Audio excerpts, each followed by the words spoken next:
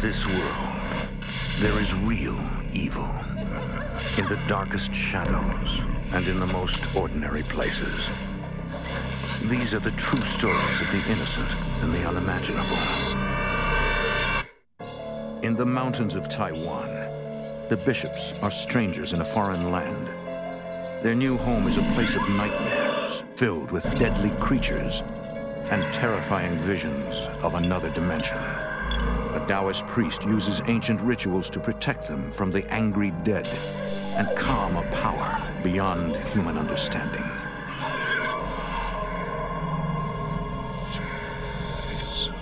Between the world we see and the things we fear, there are doors. When they are opened, nightmares become reality.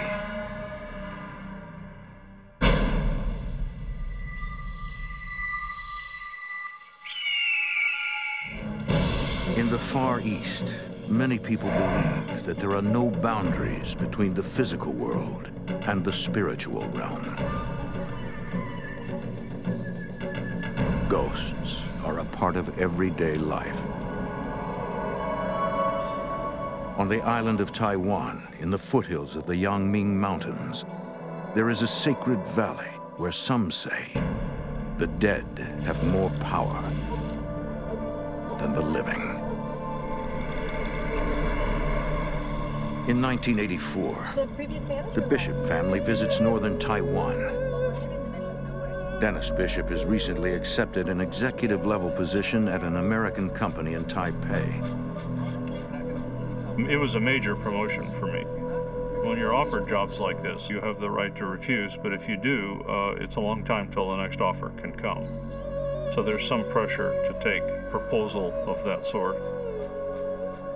Dennis's wife, Candace, is nervous about moving her two younger daughters, 16-year-old Stacy and 12-year-old Marissa. It was known in the expatriate community as a lawless country. I was extremely concerned that I was not going to be able to keep my family safe.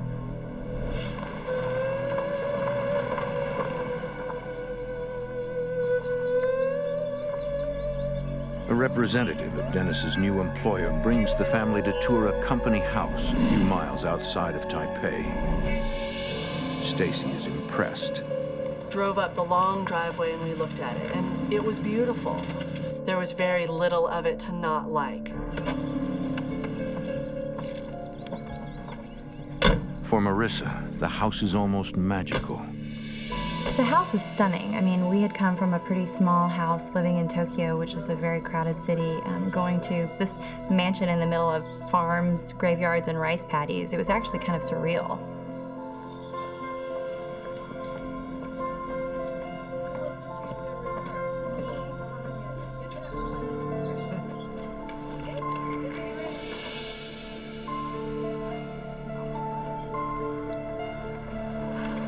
Biggest house I've ever seen. Dad says there's a pool around back. Really? Let's go. They're excited about that pool. If they're gonna absolutely. From the beginning, Candace has a bad feeling about the house.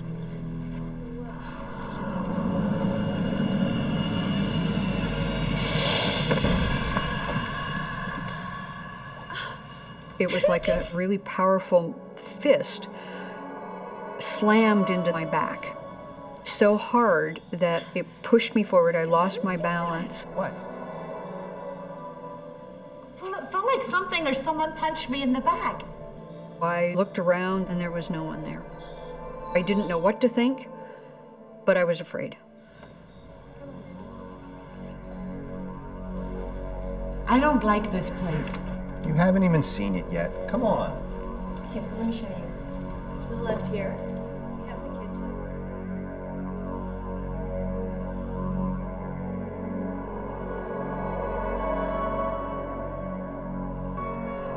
There, this is the living room. It's quite lovely with a fireplace. You're really going to enjoy this place.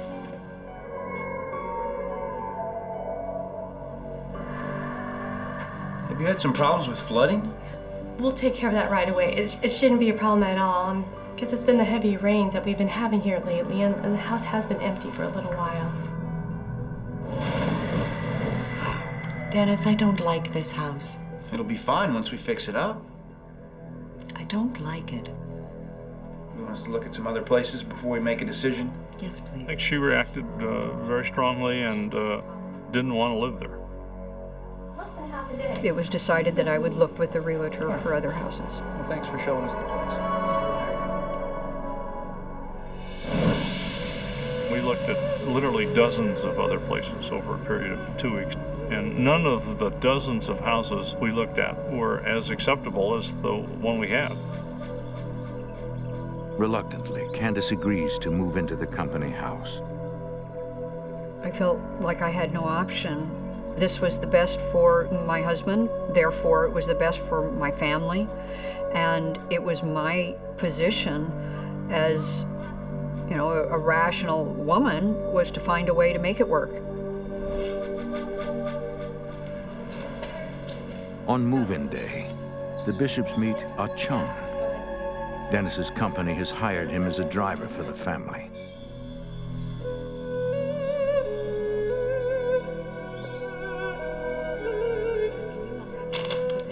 Yep. Okay, and then we don't have too much more left to do. No, we really don't. I think we're pretty much done. Don't you? Did you hear that? It sounded like it was coming from the cabinet. What was that? Oh, man.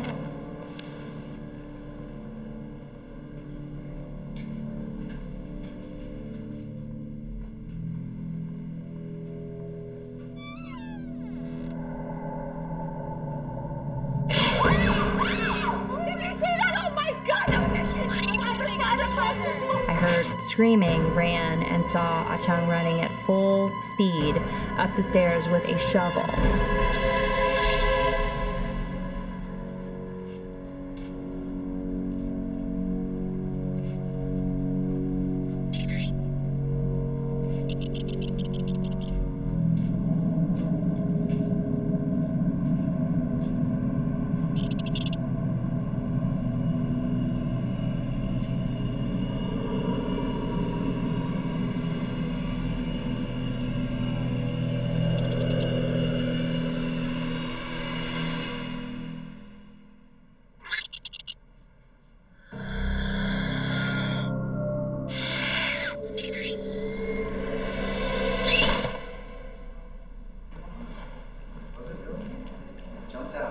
Yes.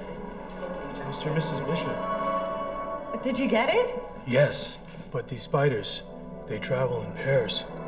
Dennis? You know, he says, sir, these spiders, they mate we'll for find life. the other one. I'll go. And if you've killed one, there's another one in there. I'll throw this out.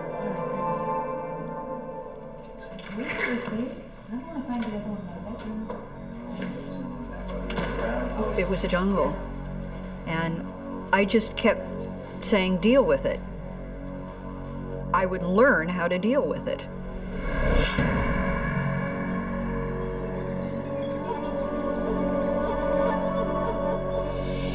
Come on, Stacy, Marissa. A few weeks later, Stacy and Marissa begin school, and Dennis starts his new job. Here's your lunch. All right, have an awesome day. Mwah. Okay. Mwah. All right, I want to hear all about it when you get home. Okay? Bye, Bye. Mom. Bye, have a good day. Mwah. All right, you too. Thank you.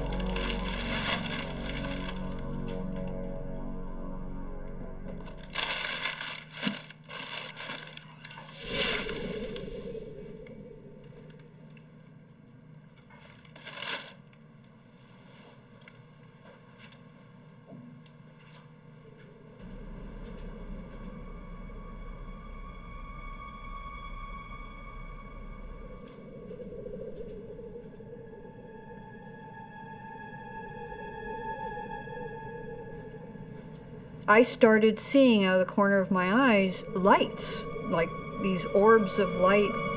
They kept darting away from me, so I could never look right at it. Candace's first impulse is to call Dennis. It's so out of your box of reality, you don't know what to do. You know, do I pretend it doesn't exist? Oh, it's my imagination. I tried to find a rational reason for it. I never mentioned it to anyone because I didn't want anyone to think I was crazy. A few nights later.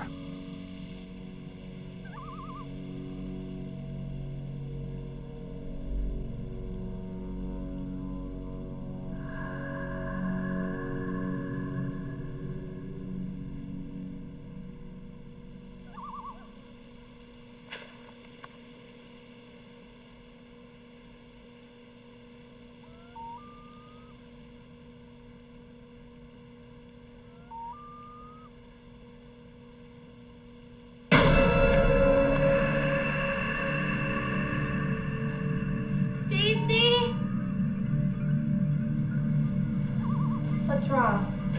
Is All Chunk still here? No, he left a few hours ago. Are you sure? Yeah. Why? I thought I saw somebody out there.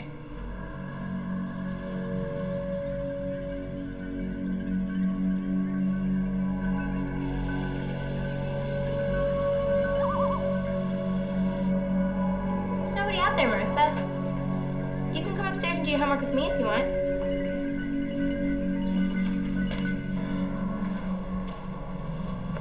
There was always a sense of seeing something out of the corner of your eye and hearing something that didn't seem right. I personally tried to dismiss everything that felt a little out of normal.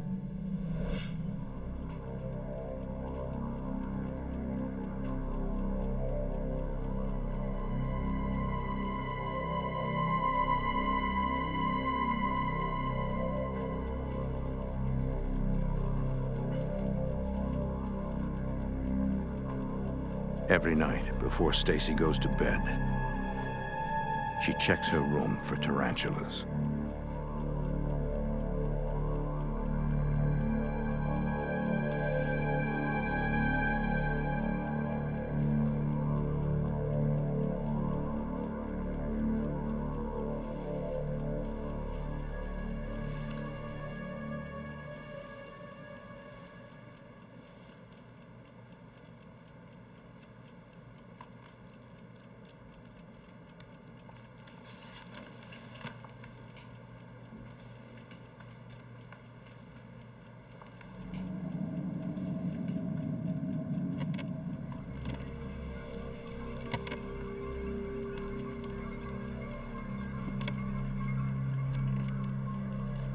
I heard someone walk into my room.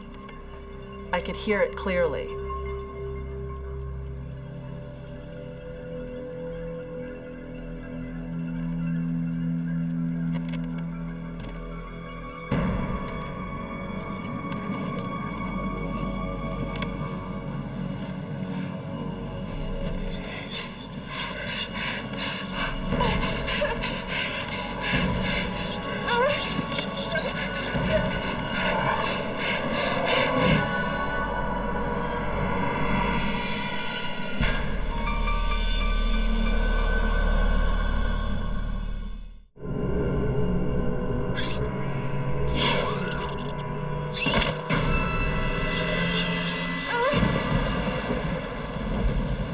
Stacy doesn't tell anyone about the voice she heard in her bedroom. The family has more immediate problems. Taiwan's rainy season begins, and the house starts to leak. There was always water coming through the walls.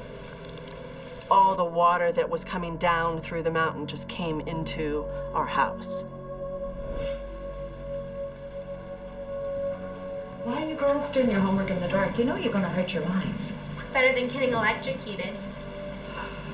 And the walls were filled with water, just the humidity and the dampness, and the light switches were not grounded. You couldn't turn the light switch on without getting electrocuted. You okay? Yeah, I'm fine. You know, this is ridiculous.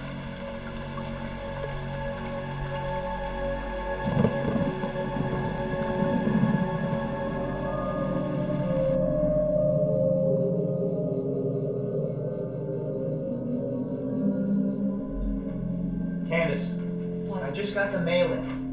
An $1,100 power bill? How can we be using so much power? You know, Dennis, The family's electricity bills are impossibly high, heightening the tension between Dennis and Candace. All the lights on? Why are you using? Dennis and I were fighting all the time now. It was very, very tense in the house. All right, I will. But up until then, what are we gonna do?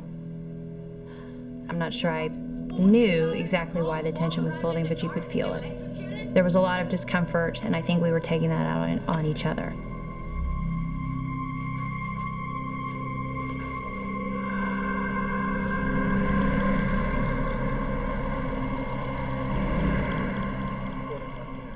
Dennis calls an electrician to the house. He finds evidence of an underground power leak. The house apparently had been built illegally. It had probably not been ever attached to the electricity grid in a proper way. I had no access to any of the background. The landlord spoke no English at all. My predecessor was long gone, and so I didn't pursue any of that. The utility company will have to dig up existing underground cables to solve the problem.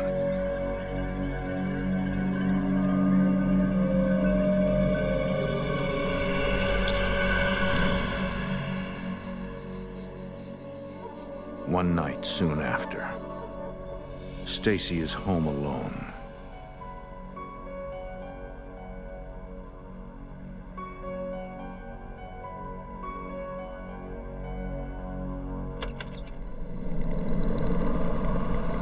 Mom? Dad? Is that you?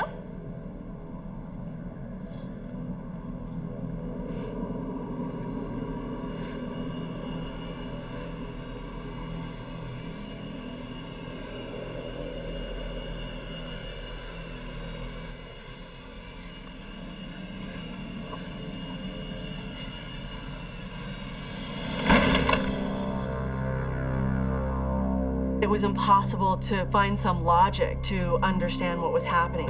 I just knew that I couldn't put it away. I still wasn't talking about it. I hadn't told anybody. I just realized that I might be in some trouble.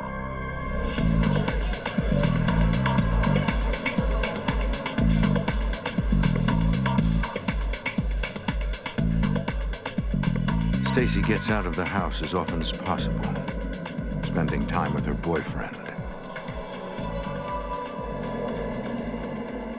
What made me the most afraid is, for some reason, it clearly wanted to get my attention, making it obvious that it could open and close doors, that it knew my name, that it could walk directly up to me within a couple of inches and call out my name so clearly that I could not misunderstand.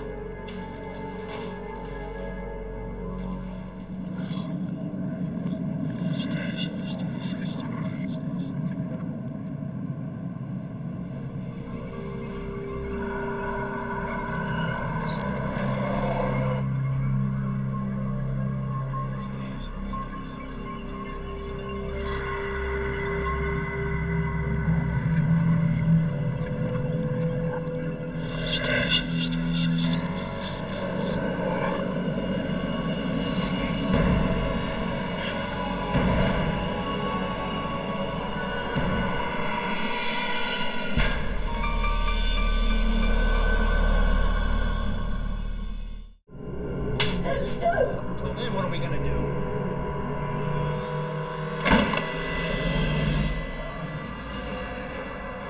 Stacy escapes to her boyfriend's house whenever possible. I know it sounds crazy, and I know that I just can't explain it to you. Stacy, you don't have anything to worry about. You know you're safe here, and if you need to call me, you can. You know you can count on me. You'll be fine. I didn't know what it was. I couldn't even really identify it. All I knew is that it was impacting my life tremendously on a day-to-day level. I felt extremely powerless.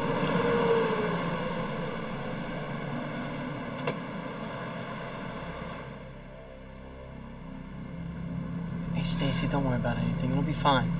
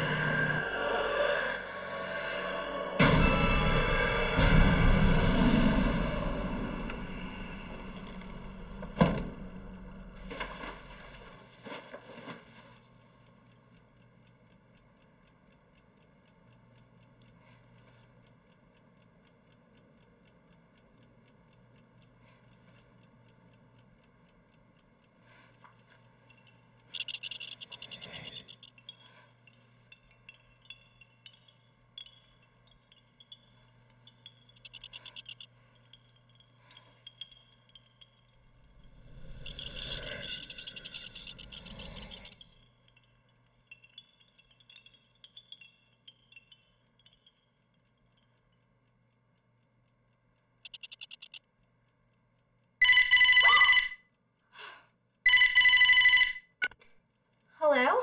Stacy, it's Thomas. I was just leaving your house and I saw your Thomas, mom. slow down. I can't understand you. I don't know. She was out. Stacy's boyfriend calls What? and tells her what he saw. I need you to go check What? on her. Go check on her. Just go see if she's all right. Just go. Hold on. Just go check on her. Mom?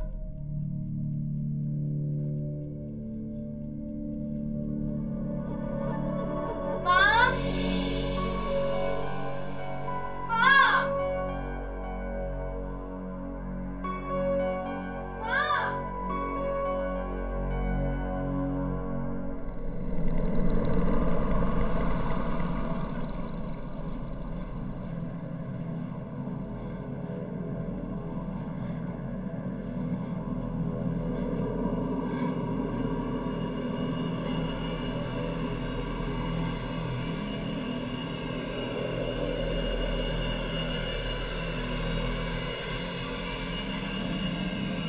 Mom?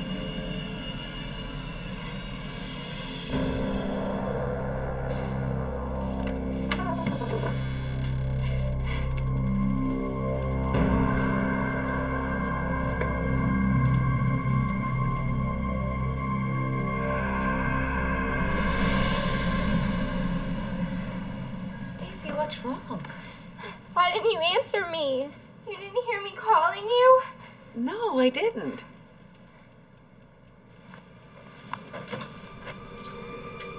Thomas? Is she all right? She's fine. Okay. Thank you. All right. Bye.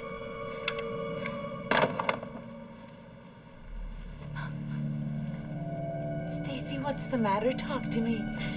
I'm so sick of this house.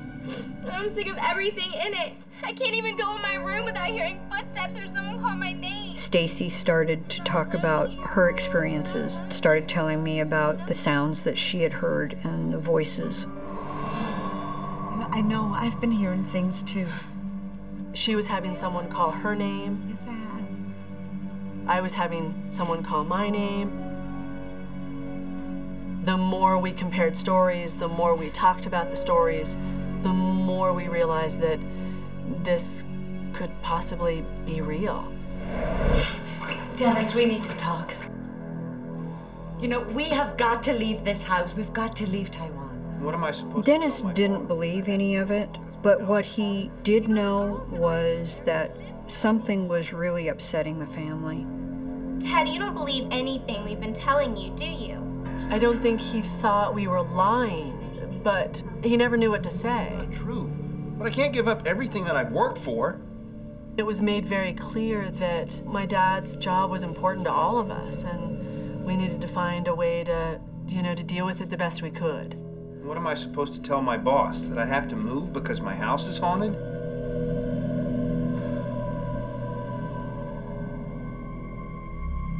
I just said, I need to get the children away from the house. I need to get them out of Taiwan.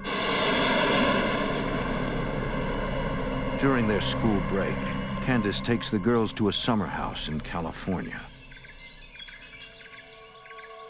She begins to research the paranormal. One book theorizes that ghosts draw their power from the living. Candace concludes that if she and her daughters can ignore their fears, the disturbances will stop. I had two choices of either collapsing and giving up and leaving, or standing my ground and claiming my home for my children and my family.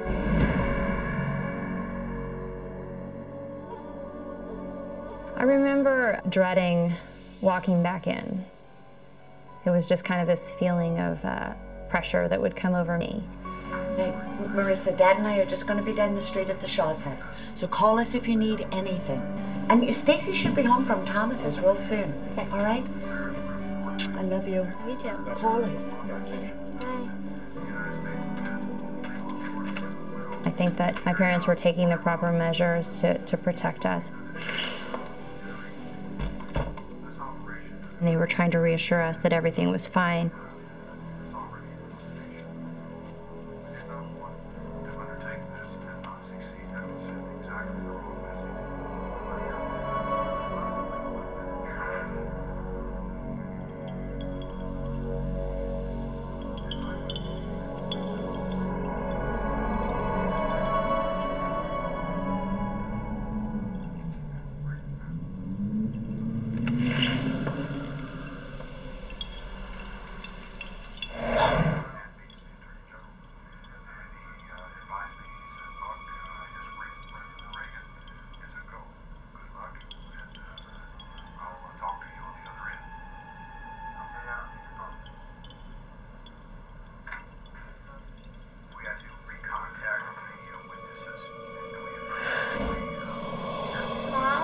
Dad? Is that you?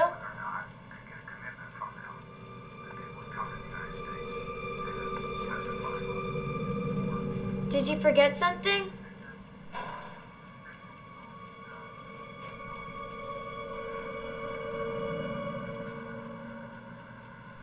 Stacy, is that you?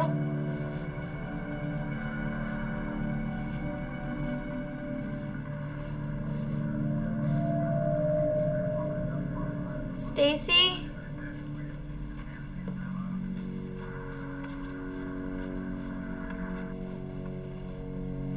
Mom? Dad? Stacy, is that you?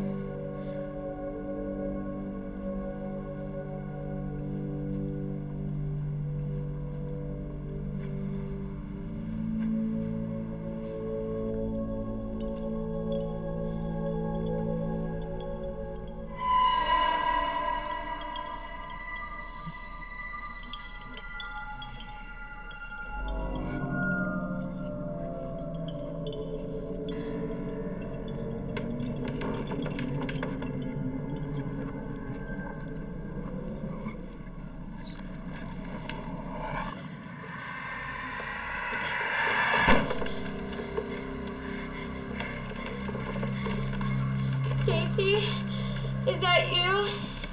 If it is, it isn't funny.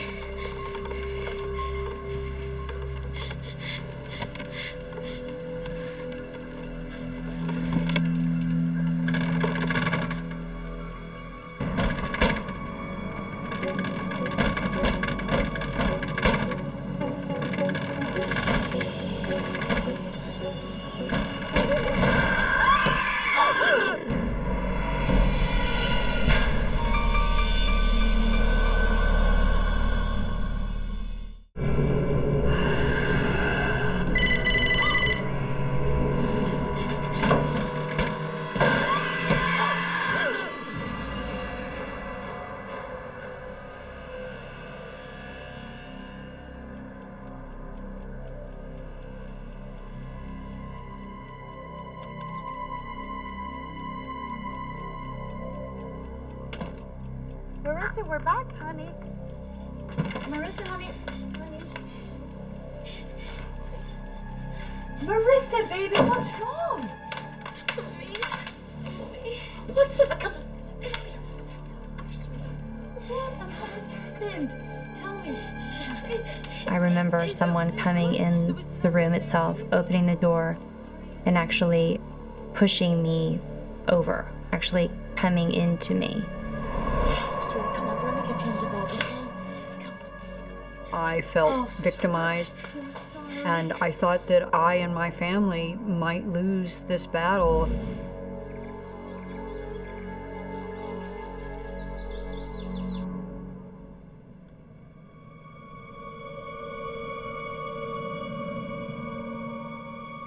Marissa, honey, how are you feeling? I feel okay. Are you sure? Yeah, I'm fine, Mom. Did you want to talk about what happened last night? It's fine. Just don't worry about it. It's okay. We had no idea what was happening. I think we didn't want to even think about the possibilities. Did your sister say anything to you? No. Because none of them were really good. So we kind of just said, we don't know. We just don't know. I was very concerned I could no longer protect my children. Candace calls her friend Bob Patton, a journalist with strong ties to the Taoist religious community in Taiwan. He had done articles about various people that lived in the country, and one of the people that he had interviewed once was a very well-respected Taoist priest. This is it.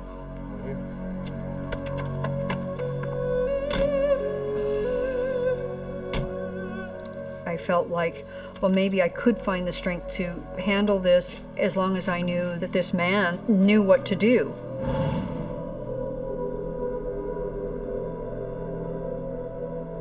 I remember him looking around and being surprised at what was in the house. The priest explains that many Chinese believe physical shapes and forms can influence the spiritual energy of a place. He had talked about how the moisture and how it was built into the mountain made a tremendous amount of negative energy be around the house. The design of the house He draws says in that no spirits. Chinese architect would design a house like this unless they wanted to curse the inhabitant. Whoever built the home designed the home to kill us.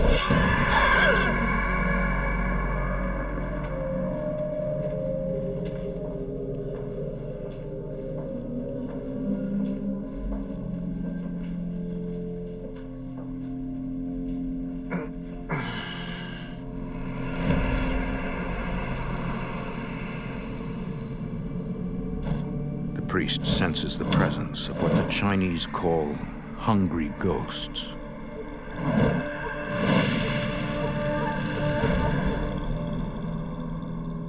The reason that ghosts come back is because they don't have what they need in the afterlife. Let it be food, let it be money, things like that. They become hungry ghosts. They're looking for energy to survive and to live.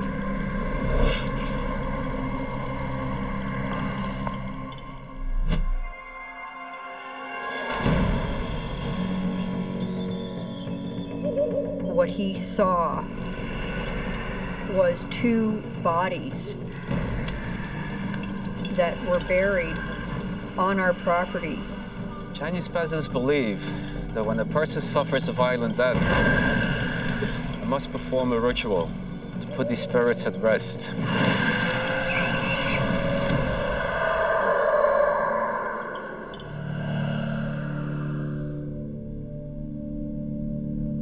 The priest knows that Marissa has been attacked.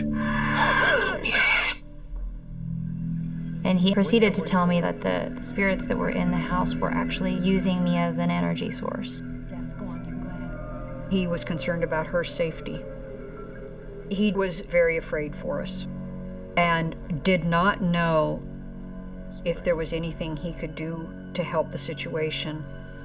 He needed to gather his strength, and he said he would be back in a few days.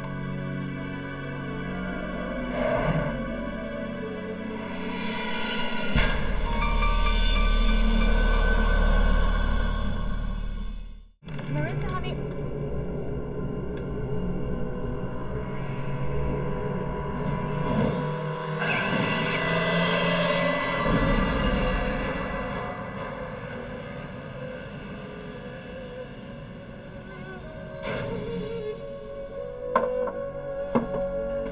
Have a seat. Candace speaks to her family's driver, Chung, about the history of her house. Chung, how long have you lived in Taiwan? All my life. Do you know anything about the property before our house was built on it? For many years, there was a farm and an old house. Before this home was on the property, there was a pig farm that had burned down, and the husband and wife were caught in the fire. Candace believes these could be the two spirits the Taoist priest envisioned. And a lot of people don't even want to talk. Candace tries to convince her husband that the family must move. Look, I can't cancel this trip right now. It's a very hectic time for me. Everything's gonna be fine. The hardest part was trying to decide what was real and what was imaginary. And I don't know that I ever reconciled that very well. Look what happened to Marissa. I know she's scared, but she's fine now. I have to go.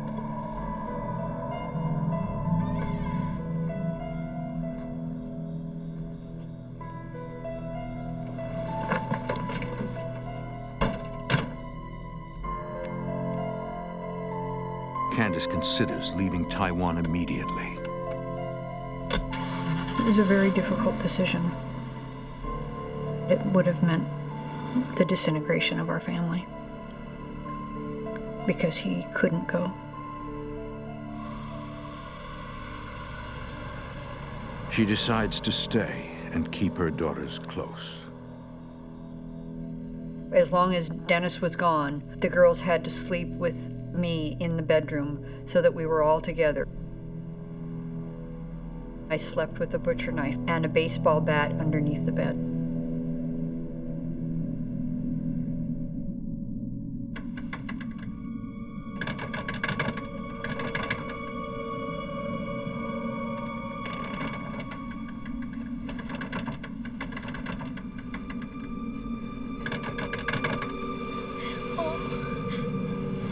Quick, there's somebody outside. What, darling? There's somebody outside the door.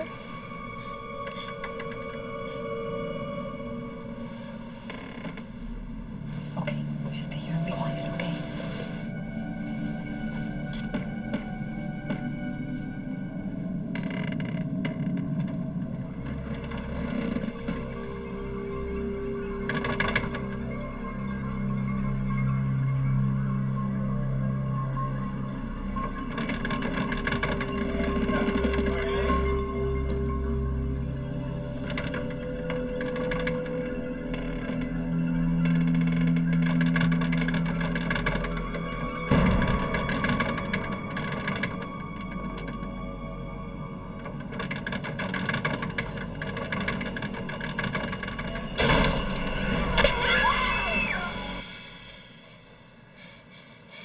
Mommy.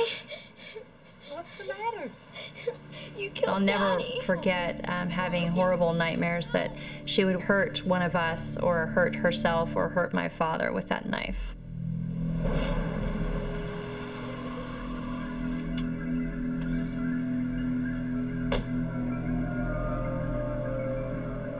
When Dennis returns, he agrees to let the Taoist priest perform an exorcism on the house. We got a problem here, and I was willing to try anything to solve it. I knew I couldn't fix it, and maybe he could.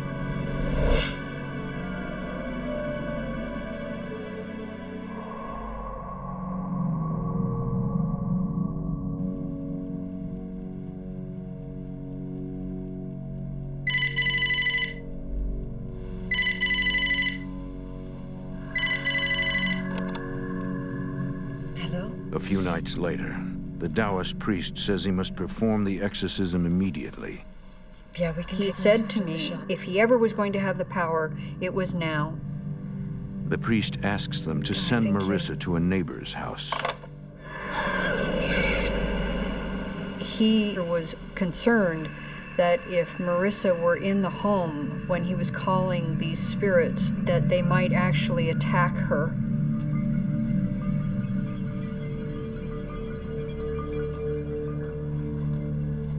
I was pretty panicked. I was pretty frightened. I genuinely didn't know what was going to happen. Dennis was willing to go along with it. How can we be using so much power? You know, Dennis, I don't know.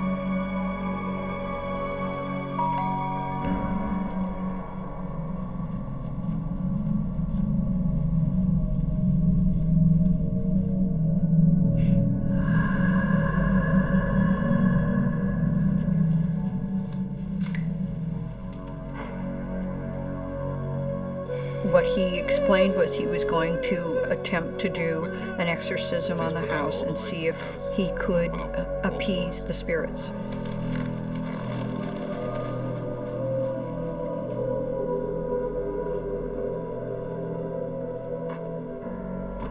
The priest tells them to open every door in the house to give the spirits free rein.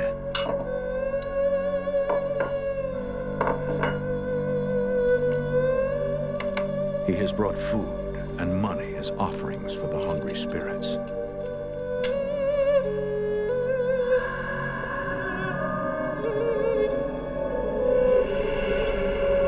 He lights incense in preparation for a ritual, which he hopes will appease the angry dead.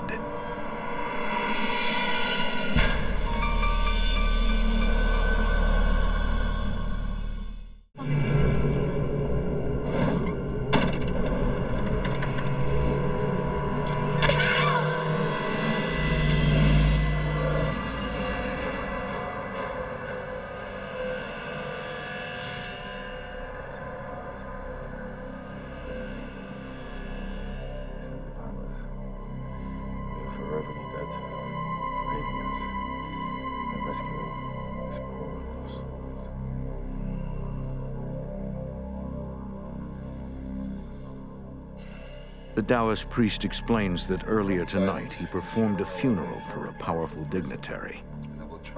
He will use the positive energies from that funeral in an exorcism of their house. By lighting this incense, we report to and summon all the agents of the symbols for the destruction of hell and the rescue of these benighted souls. The rescue. But I'd be the first to admit some really fairly unexplainable things happen. It's making our clothes move, our hair move, things moving through us in ways that made it hard to breathe. We don't know what's happening, but it's very, very real. Aid us in guiding them and illuminate the way. It was very physical, as much as I wanted to rationalize it and deny it and say it was all in my mind. It was difficult to deny. On the righteous path to the heavenly way, to heavenly peace.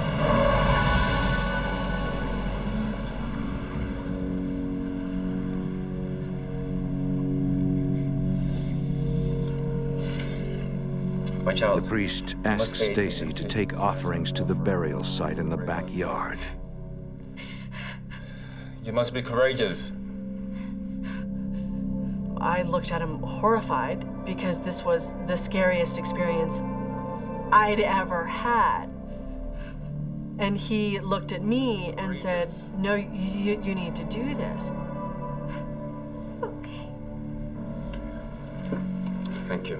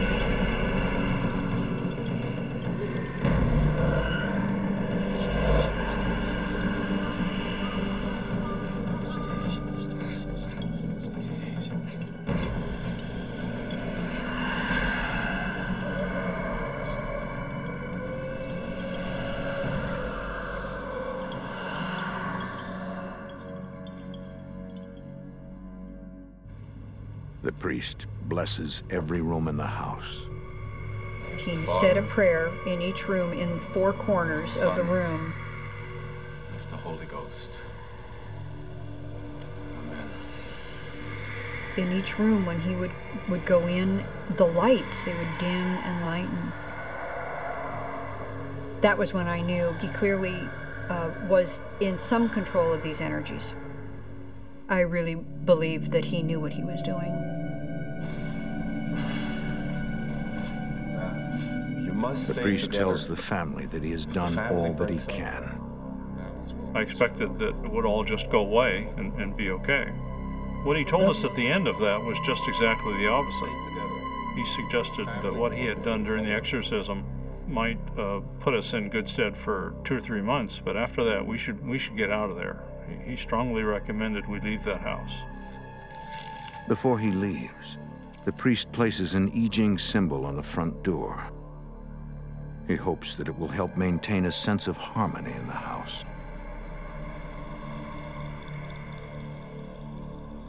I knew that Stacy was graduating in June, and she would be leaving. And so what I said was I was leaving too.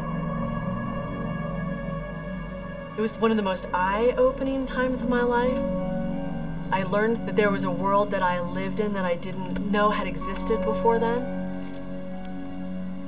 At the same time, probably one of the most scary times of my life.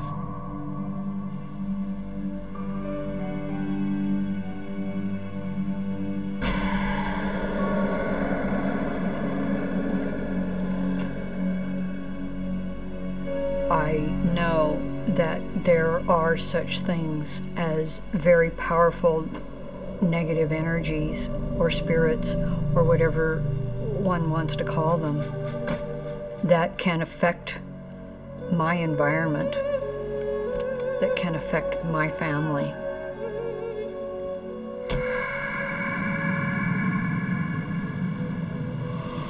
It was a turning point for me. Because my world, my safe world that I had created, where nothing bad existed, was shattered.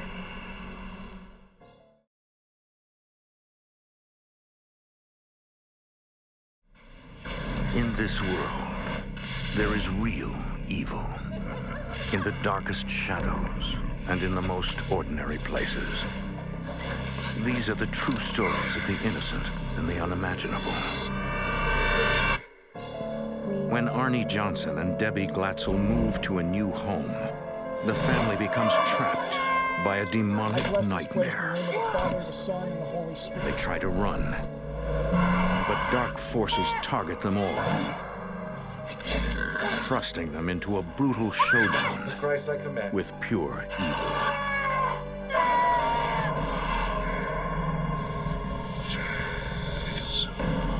Between the world we see and the things we fear, there are doors. When they are opened, nightmares become reality.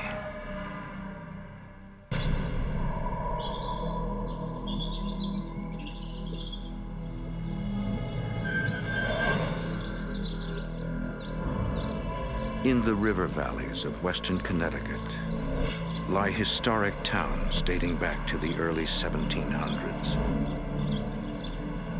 Here, Gothic churches and weathered graveyards stand as monuments to a belief in a higher good. Yet hidden beneath this landscape, an ancient evil still lurks.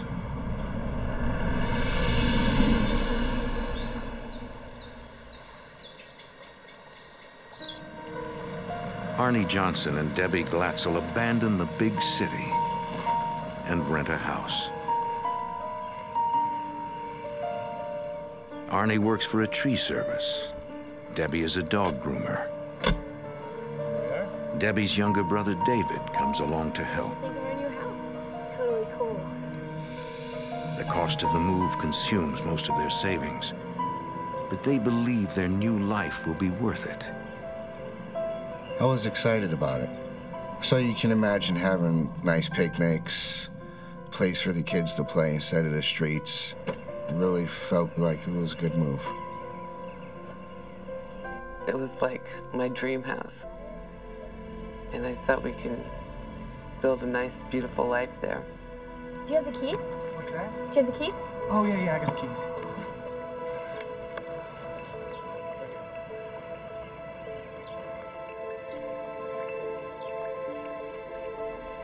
David was our family teddy bear.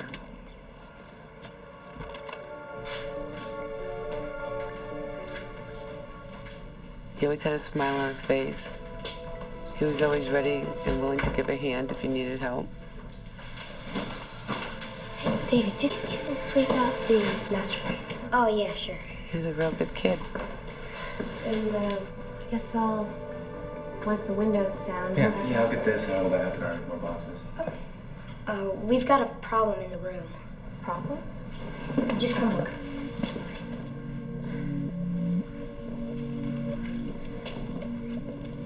Debbie is surprised to see that the previous tenants left their bed in the master bedroom. I couldn't set up our bedroom furniture. The master bedroom was in there. I wanted our things in there. I'll tell the landlord to get rid of it. Just sweep around it. Okay.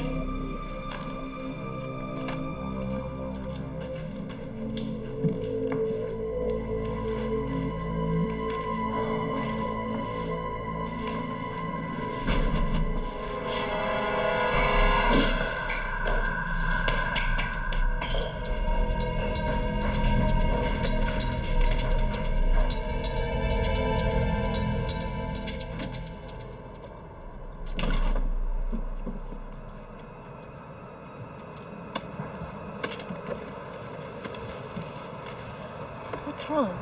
He pushed me. Who? The old man. There's nobody in the house but us. Come on, I'll show you. No, I can't go back in there. I said, David, come on. I got things to do. If you don't want to help, just say so. Look, I have to clean the house. If you want to stay out here and play, fine. What's going on? No idea. I noticed David was outside, but I really didn't pay attention. I figured he was bored.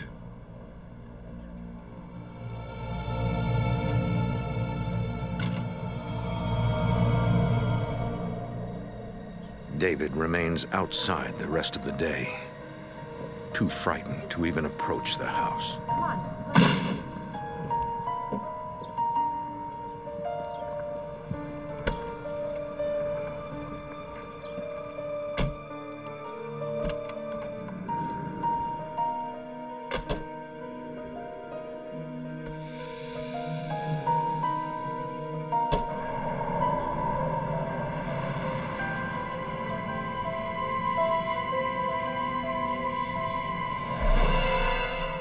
That evening, they return to the Brookfield home of Debbie's family, where they have been staying until they move into the new house. So how much stuff do you guys Her have mother, over there? Judy Glatzel, assures them they can stay with her as long as needed. What's the matter, honey? I keep seeing the old man. What old man? David imagined an old man pushed him at our house. He did. I really did see him. He's talking to me right now. You can actually hear him?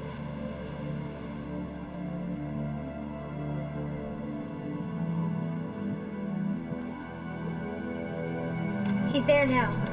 I can see him. You can see him. What's he doing? There's an animal frightened by the old man. It's calling at the door.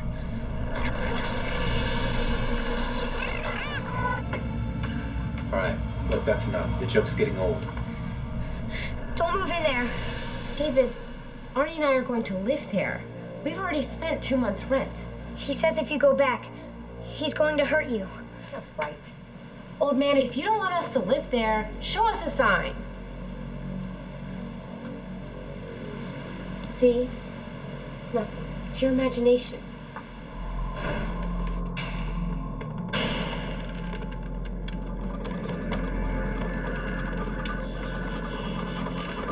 Come on, let's get you to bed.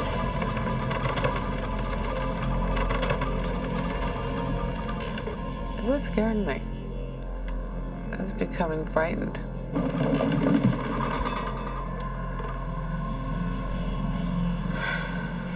Arnie, what if David's right? What if the house is haunted?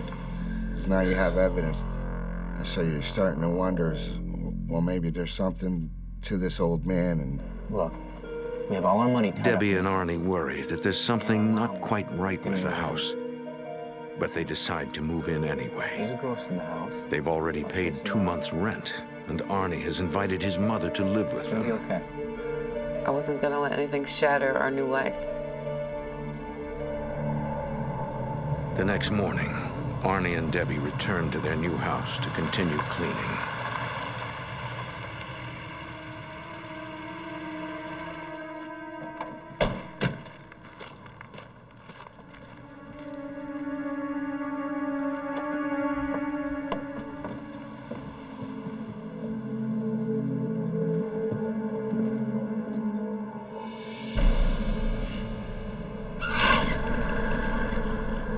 When I saw the scratches on the doors, I was starting to really question, well, maybe something is definitely wrong here. That was proof enough for me. So we give up the house. Agreed. Well, let's get our stuff.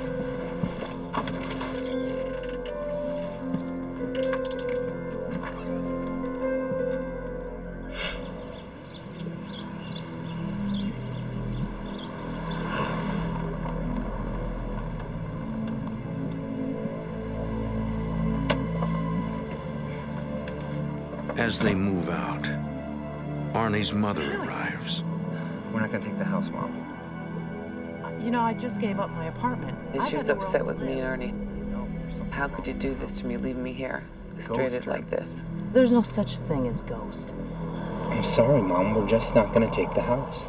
But I was so frightened. I didn't want to stay there. Just give me the keys.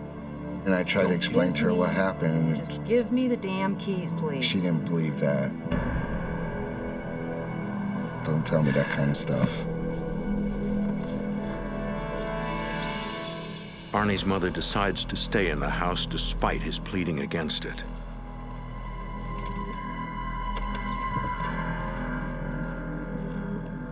We had a little bit of conflict over that, and which was totally understandable. You know, she felt abandoned. He's coming for me! He's coming for me! Arnie! Something's happening! He's coming for me! I can see him! He's coming for me! He wants to get me! He's coming for me! I can see him! Who's coming for you, David? Is it the old man? Except at night, he turns into a beast. He said he's floating over the treetops and he's headed here. He wants to hurt me for telling you guys. I can see him! Calm down, David. I'm not gonna let anyone hurt you. He's mad at me because I told you about him. Everything's gonna be okay. I mean, I seen the fear in this child. It was just overwhelming. Something was going wrong. And I believed him. We told David, you'll be fine. You're going to be safe with us. The next day, the family goes on an outing. David seems recovered. Judy, Arnie, and Debbie hope he's put the odd incident behind him.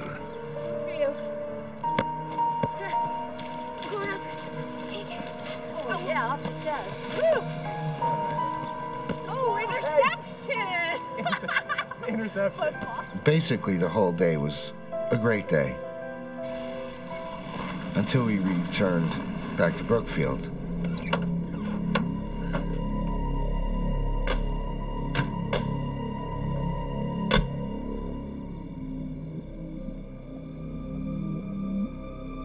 on, David, let's go in. No, I can't. Why not? He's in our house.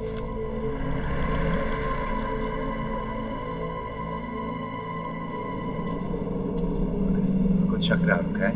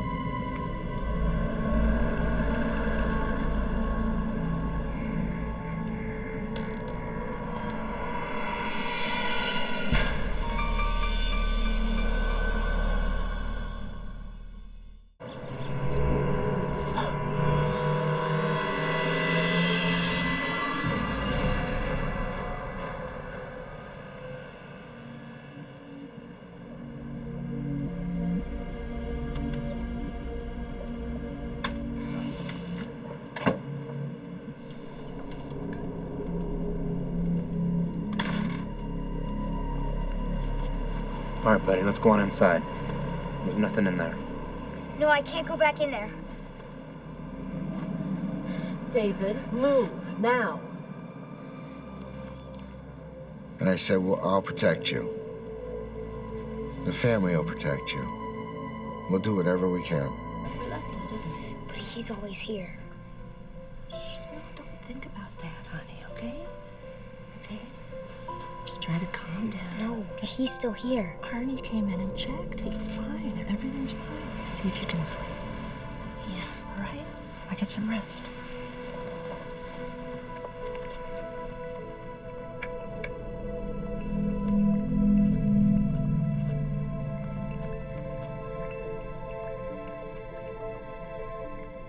We had to be strong for David. Because he felt all alone.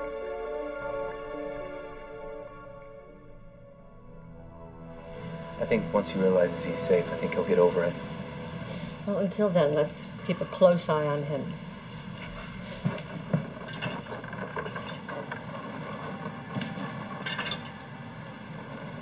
It sounds like the attic.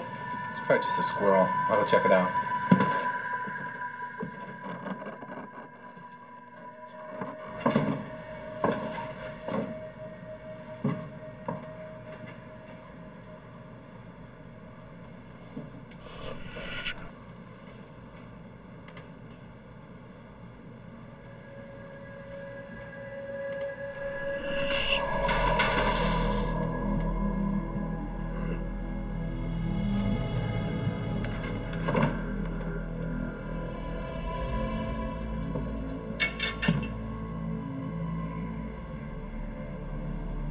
Nothing.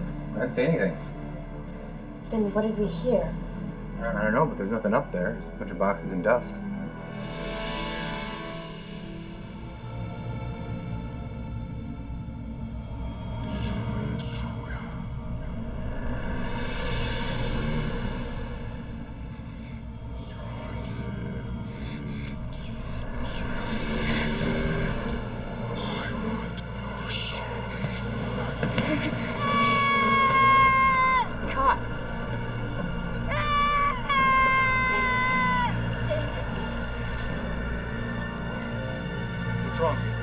He's gonna hit me!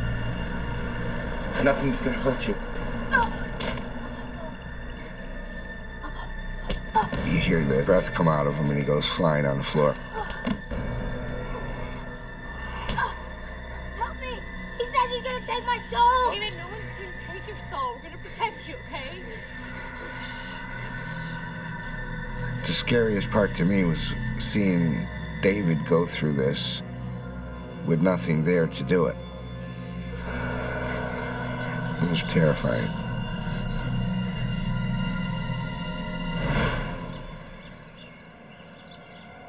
We saw him getting beaten. Debbie and Judy tell their priest about David's torment. His skin would turn red where he'd been hit and begin to bruise. Something was attacking him. Oh, help me! He would cry for help, but there was nothing we could do. Please, can you help us, Father? There's an outside chance that this could be demonic possession.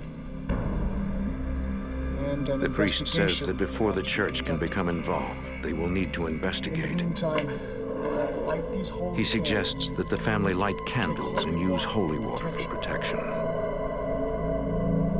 and pray as much as you possibly can. Our Father, who art in heaven, hallowed be thy name. Thy kingdom come, thy will be done, on earth as it is in heaven. Give us this day our daily bread, and forgive us our trespasses, as we forgive those who trespass against us. Lead us not into temptation, but deliver us from evil.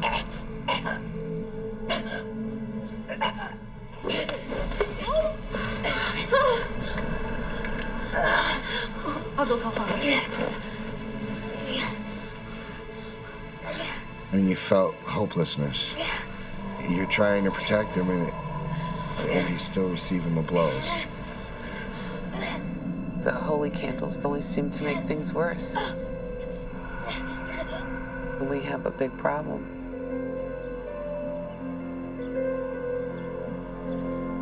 I'm Bless this place in the name of the Father, the Son, and the Holy Spirit. The next morning, the priest tries to cleanse the house of evil. I bless this place in the name of the Father, the Son, and the Holy Spirit. In the name of Jesus Christ, I command you to leave and go back to where you came from. In the name of Jesus Christ, I command you to leave and go back to where you came from.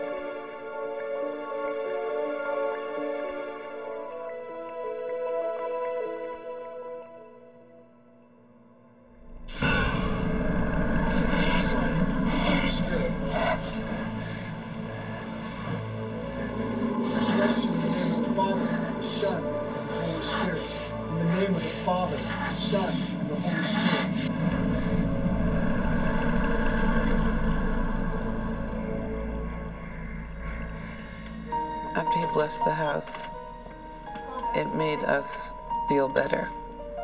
We felt like we were being protected. Well, unfortunately, But the priest admits that the blessing may not be enough. if you don't mind, I'm going to ask 2 experts. He says he's going to consult 2 experts on hauntings and the demonic, just in case.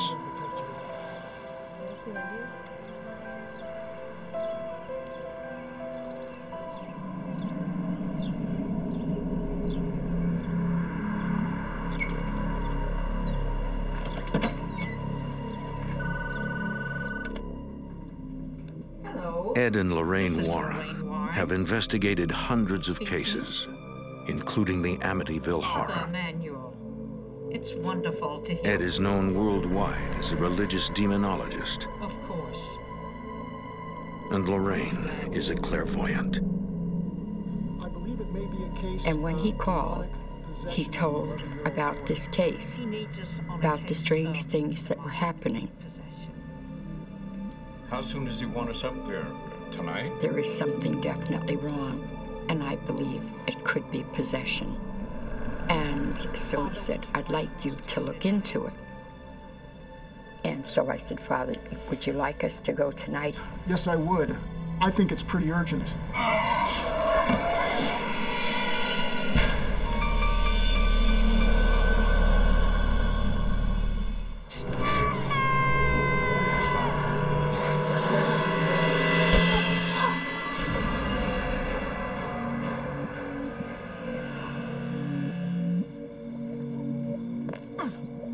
Ed and Lorraine Warren go to the Glatzel home to evaluate David. Hi, I'm Lorraine. We spoke earlier. Thank you for offering to help. And this is my daughter, Debbie. When I first met Ed and Lorraine, I said, oh, thank God somebody's going to help us. They'll let us know what's here. They'll let us know what we're dealing with.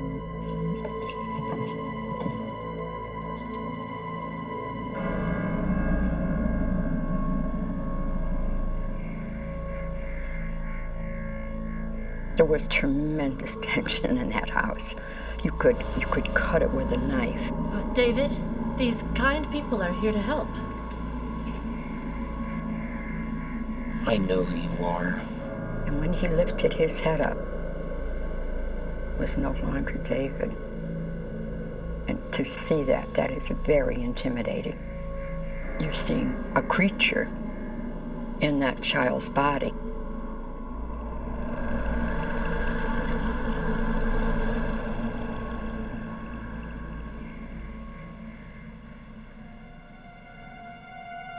You tripped coming up the stairs tonight. How did you know about that? The beast told me.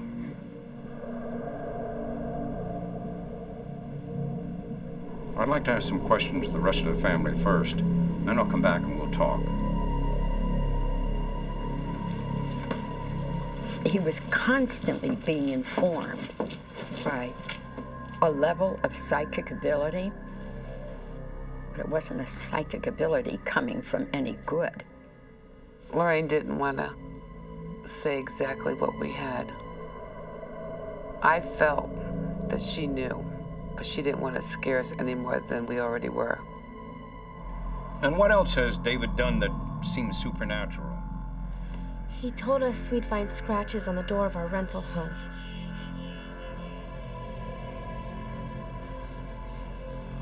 And we've witnessed David being attacked by something invisible.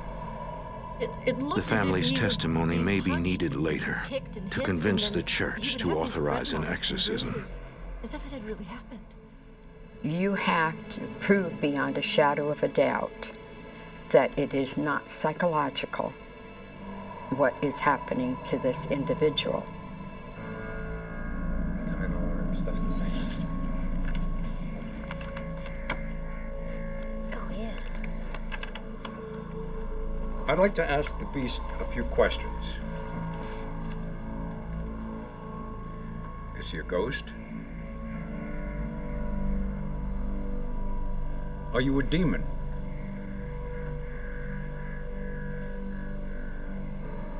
Does he have any special powers? He could throw you out the window right now. Well, if he has those powers, why not have him knock on the table or knock on the walls?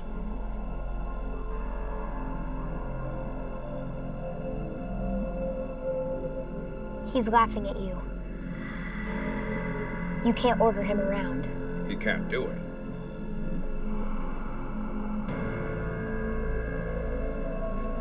I guess he can.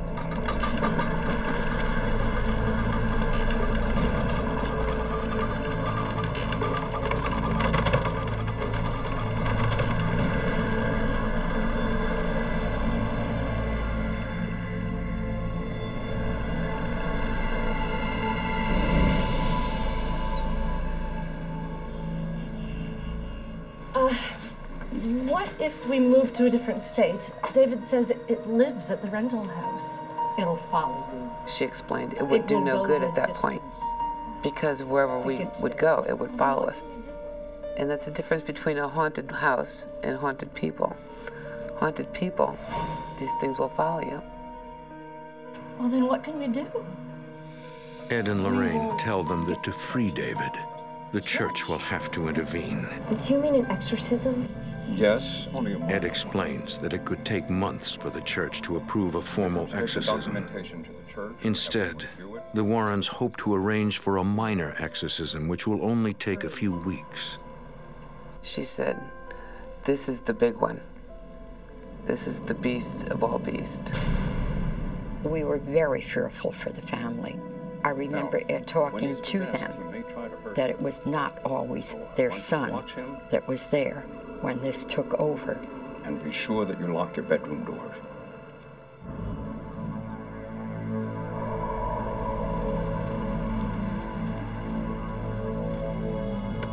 Alarmed by the evil that has invaded their lives, Arnie and Debbie return to the rental house to try to rescue Arnie's mother.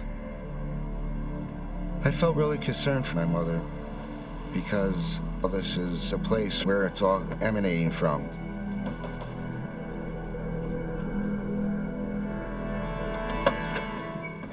What do you want?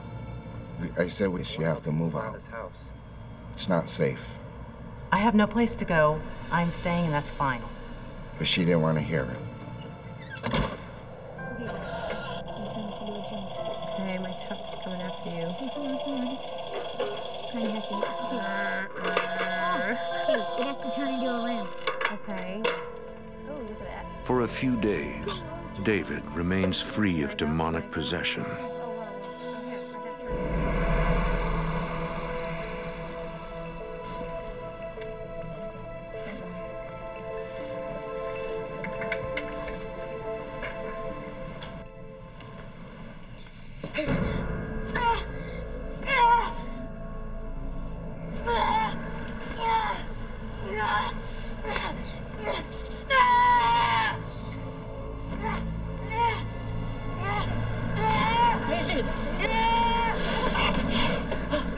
David's gone. I'm in control now.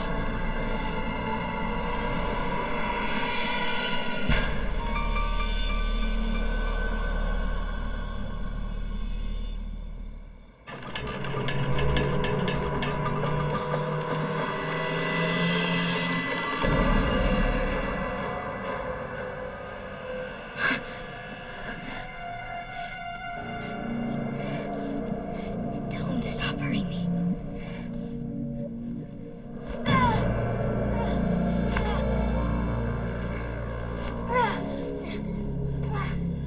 picking on the child! Do you hear me? If you want to pick on somebody, pick on me! Arnie, don't! I would challenge it to take me on.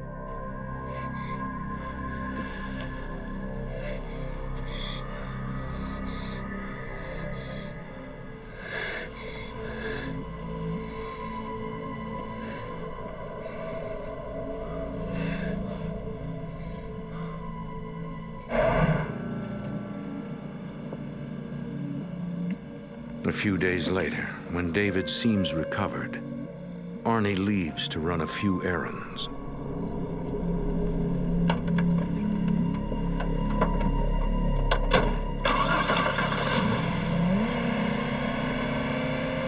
The car engine just started to race.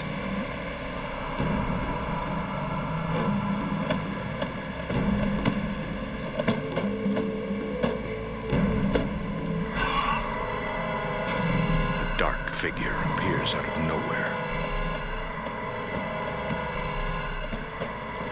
And an arm lifted up and pointed to the tree.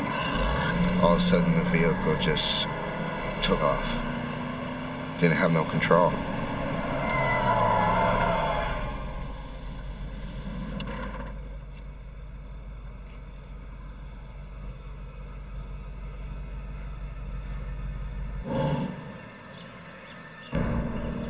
Ed and Lorraine Warren suggest that Arnie and Debbie talk to an exorcist. I looked up, and there was a demon. What did he look like? He looked just like the devil. And I'm telling you, I've never been so scared in my life. Why do you think it happened? I think it was, because I challenged the demon to attack me instead. I know you meant well. Father said, you just did the wrong thing. I know you're trying to help, but that was the worst thing you can imagine. But you should never have challenged the demon to attack.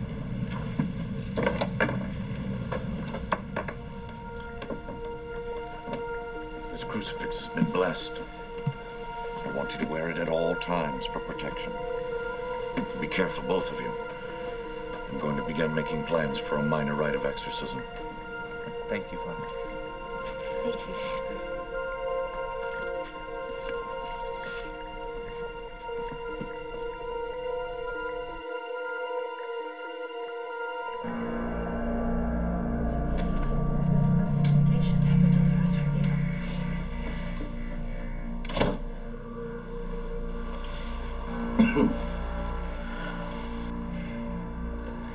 I know who gave you that.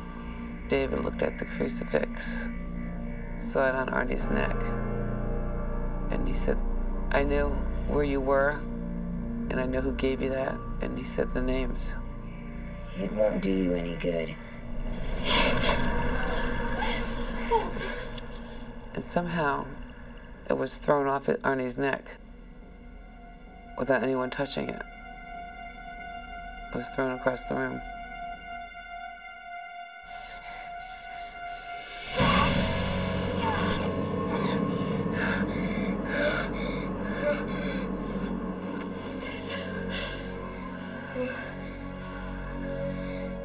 He went back to the well. What well? The one behind the rental house.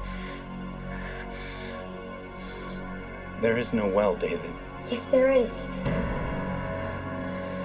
That's how he comes into our world. If David's right, Arnie urgently needs to rescue his mother from the rental house. Can I have the holy water?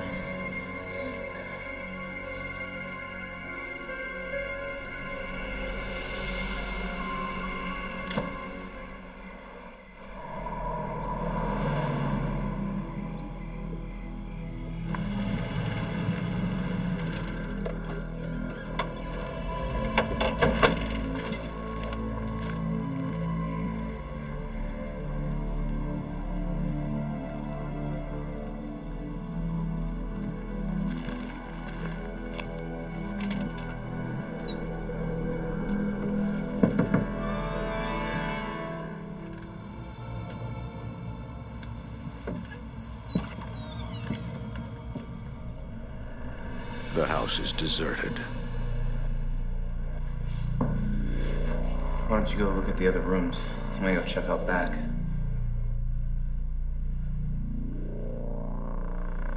Arnie fears that his mother became so terrified of the demon that she moved without telling him.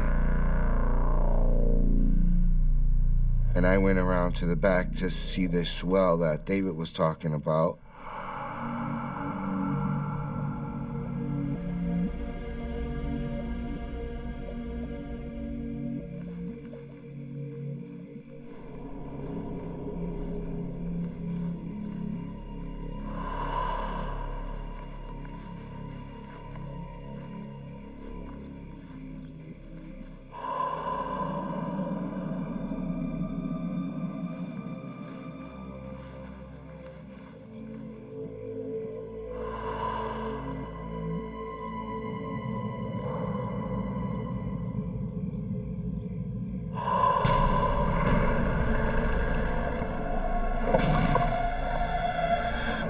I saw the black figure standing there.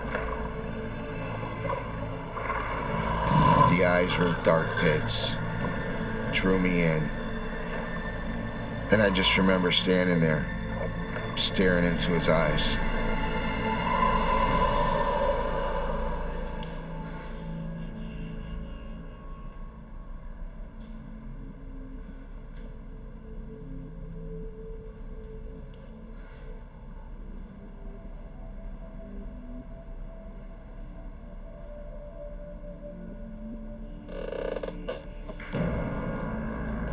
Okay. Arnie? Arnie?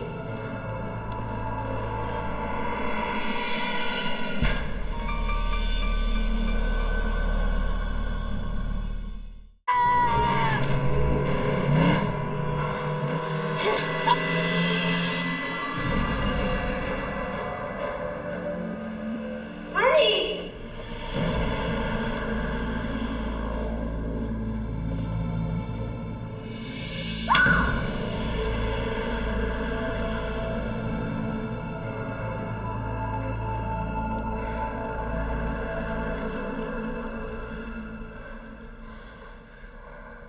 What happened? I went around to the back to see this well. I came under demonic possession. And the next thing I know, I was in the house. And I don't remember anything between her that period of time.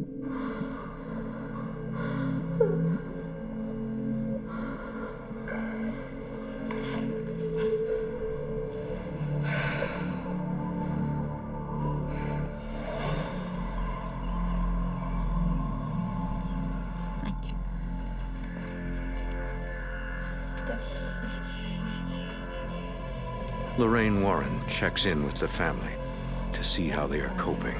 David's been feeling much better the last day or two. I'm glad. Yeah, he's almost acting like his normal self. These things You God. are so terrifying when they are happening.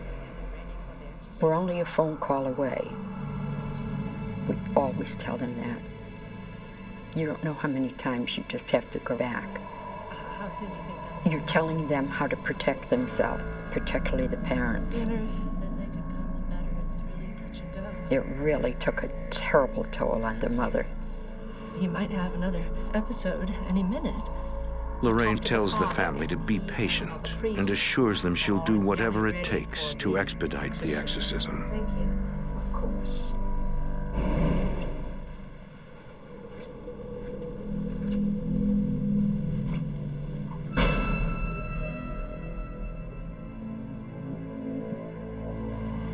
David?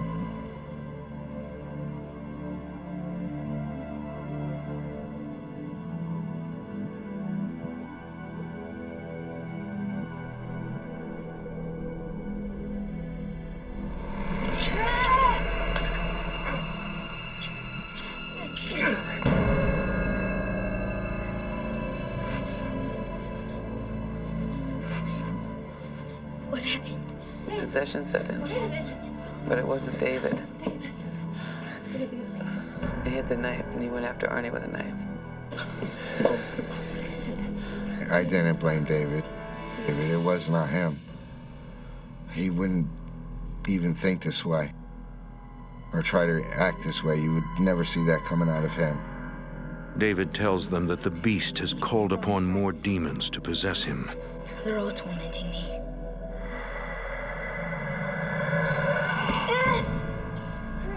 They attack him together, demanding he give them his soul. He was frightened. So all protected him as much as we could. I was so worried. I was frightened. Trying to fight something you can't see.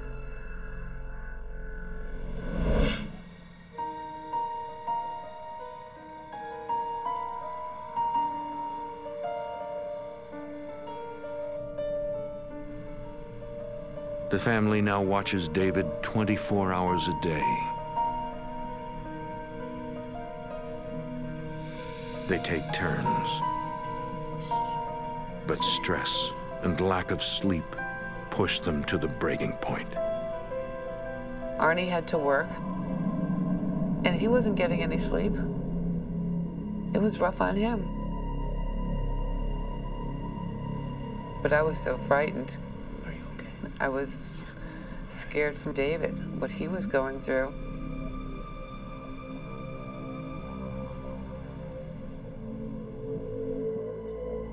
Five weeks after David's possession began, the priests blessed the house in preparation for the minor exorcism. In the name of Jesus Christ, I command you, leave this place and go back where you came from. In the name of Jesus Christ, I command you, leave this place and go back where you came from. In the name of Jesus Christ, I command you, leave this place and go back where you came from. In the name of Jesus Christ, I command you. In the name of Jesus Christ, I command you, leave this place and go back where you came from. In the name of Jesus Christ, I command you, leave this place and go back where you came from. I'm thinking to myself, In the name of Jesus this has Christ, got to work. leave this place and go back where you came from. How much more can we take? How much more can David take? Jesus Christ, I command you, leave this place and go back where you came from.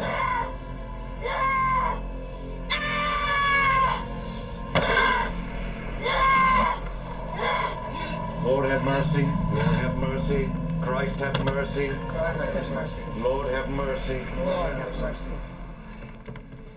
Most glorious Prince of the heavenly army, Saint Michael the Archangel, defend us in battle. Behold the enemy and murderer of old, vehemently transfigured into an angel of light, with the whole troop of malignant spirits, crafty enemies of the church.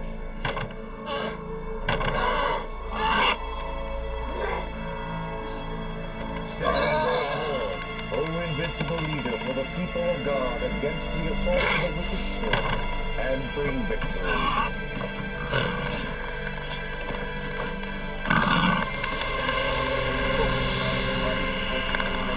By the name of Holy Mother Church, confident and secure in the name of our Lord and God, Jesus Christ.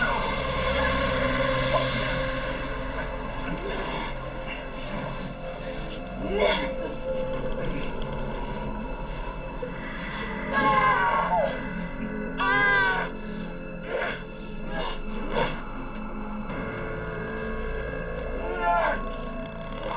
exorcise you, every unclean spirit, every satanic power, every incursion of the infernal adversary, every legion, every diabolical assembly and sect, in the name and by the power of our Lord Jesus Christ.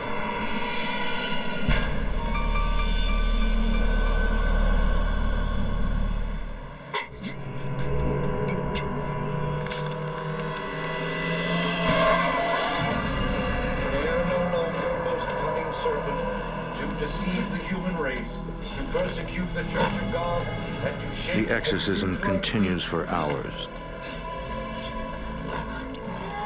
God the Father commands you.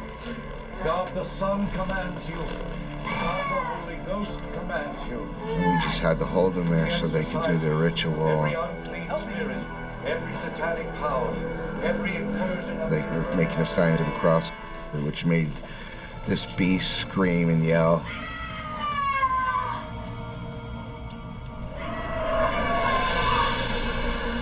You can't believe how powerful it is. Every incursion of the infernal adversary, the majesty of Christ, the eternal word of God made flesh, commands you.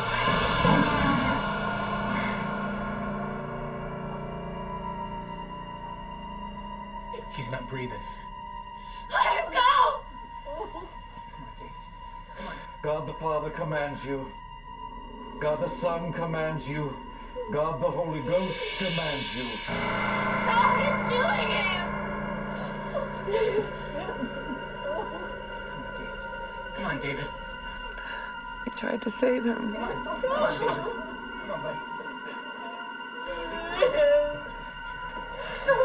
God the Father. Come on, David. God the Son commands you. God the Holy Ghost commands you. The majesty of Christ, the eternal word of God that made flesh commands you.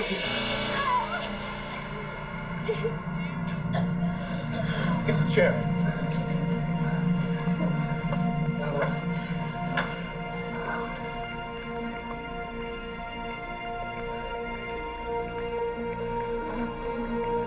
One demon has been exorcised, The bad ones are still here. but others remain.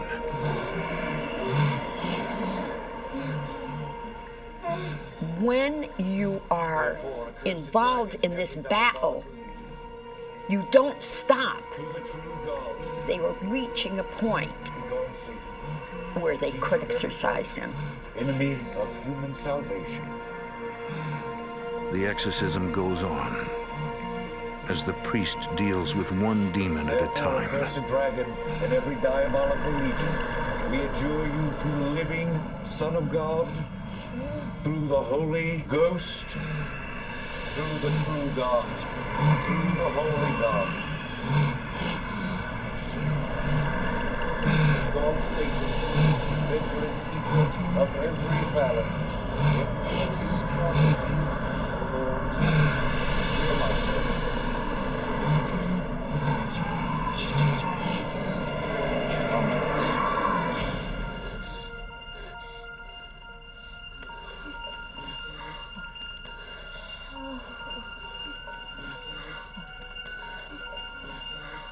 David is finally free.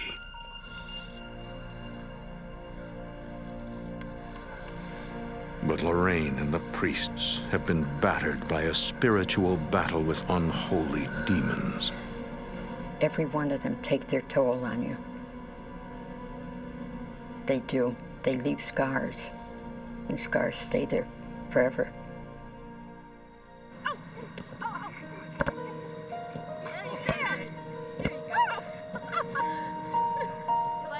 David recovers completely and resumes his life as a normal 12-year-old. What are they doing? I'm open.